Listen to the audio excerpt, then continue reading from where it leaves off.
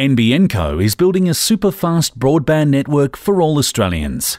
One of the key reforms to the NBN is using the pay TV networks that we were previously spending billions of dollars to decommission.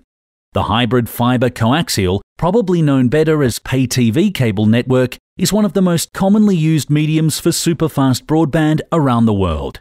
In North America alone, more than 50 million premises have super-fast broadband via these networks, and they are being upgraded all the time.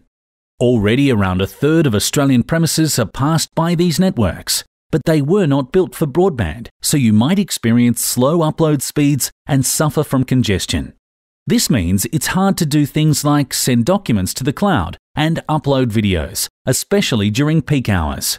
But the NBN Co is about delivering broadband of the 21st century. That is why the company will revolutionise the services these networks offer. The NBN will be one of the first telcos in the world to deliver a widespread upgrade to the latest in HFC technology, known as Docsis 3.1.